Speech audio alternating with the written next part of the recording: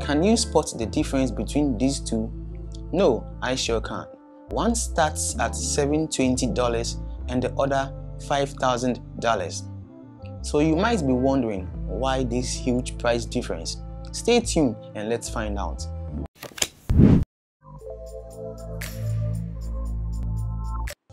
What's up guys to HintFlow. My name is Michael Amo.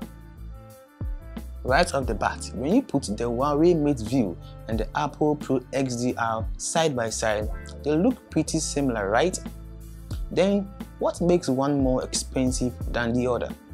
Well, here is where Apple will say it's a 6K Retina display, it has an astonishing color accuracy, a super wide viewing angle, it has a maximum 6600 nits brightness, a 1:1 contrast ratio, a P3 wide Gala camera, and it's because it's a Pro XDR. Whilst these may be correct, does it really license the 6K, almost 7K price tag if you should add the $1,000 stand?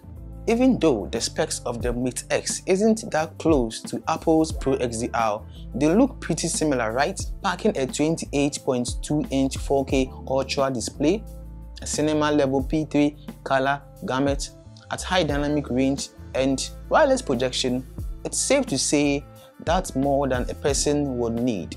Although a professional may beg to differ, and for an average tech enthusiast or user looking for a sleek desktop or monitor, you can't look any further. And guess what? You can even tell your friends it's a Pro XDR, considering how similar they look. You might be able to pull that off. I am not saying the Huawei Mate View is a perfect monitor. I mean, no matter how perfect something may be, it would always get this flaw that would always piss people off. If you are enjoying this video, a stab to this channel will be absolutely mind-blowing. Don't forget to leave your thoughts in the comment section below.